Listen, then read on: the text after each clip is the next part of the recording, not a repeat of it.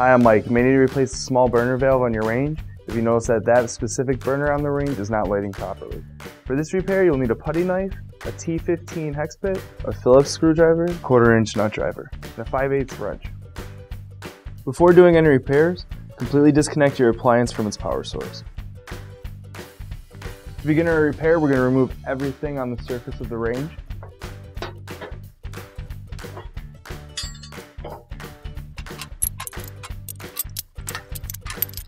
Once you removed everything from the top of the range, next we're going to unscrew the orifice holders that are also screwed into the top of the range.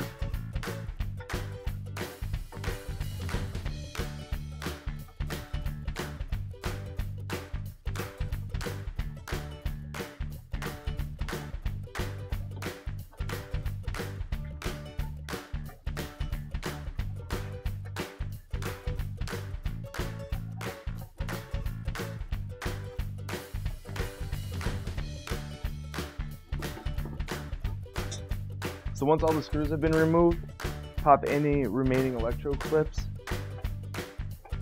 to the inside of the range, making it easier to lift up on this front top. Using a putty knife, lift up onto the range to release it from the locks. Once the top of the range has been popped out of the lock, lift up, pull out of the left side, and slide the right side out. After the top has been taken off, we're going to remove all the burner knobs.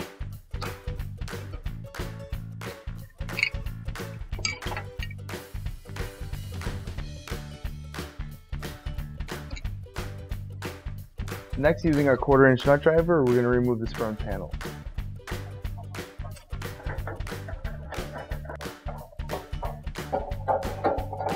Next, unscrew the front panel from the switches on the range. Next, we're going to pull the front panel away. So once you remove that front panel on the range, the small burner valve is going to be located right here.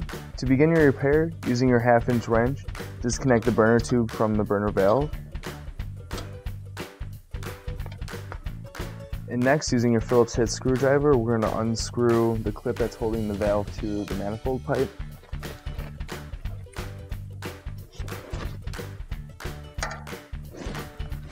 And once that clip has been removed, just slide the switch off of the small burner valve. Next, grab your new OEM replacement small burner valve. If you don't have one of these valves already, you can find one on one of our online stores. You just take the switch, and snap it back into place on the valve. Reattach the clip back onto the burner valve. And then using your hands, make sure that you place the valve correctly onto the manifold pipe. And holding with your bottom hand, make sure the valve is straight. This way when we screw it in, we won't screw it in crooked. And once the valve is firmly in place, we're going to reattach the burner tube to the valve.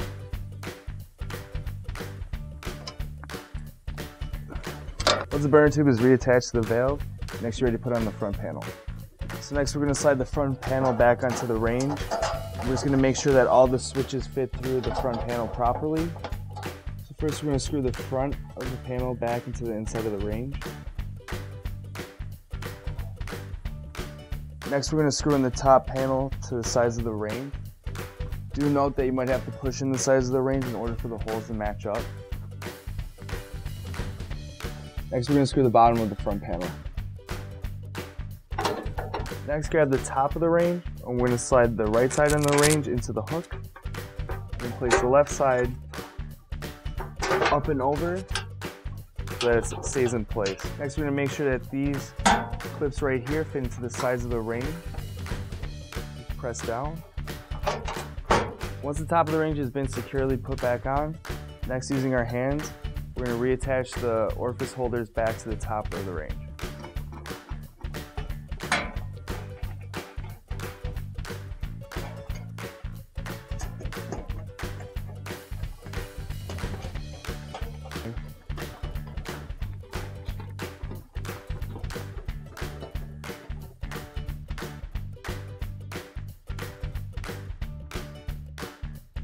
So once all the orifice holders have been screwed back into the top of the range, next we're going to replace all the burner caps and the burner.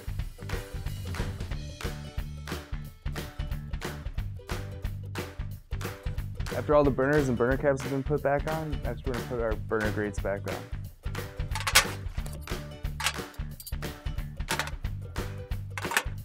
And after all your grates have been put back on, your repairs are officially complete. Finally, don't forget to plug in your appliance. Thanks for watching our video. Please like, comment, or share. And if you liked our video, please subscribe down below.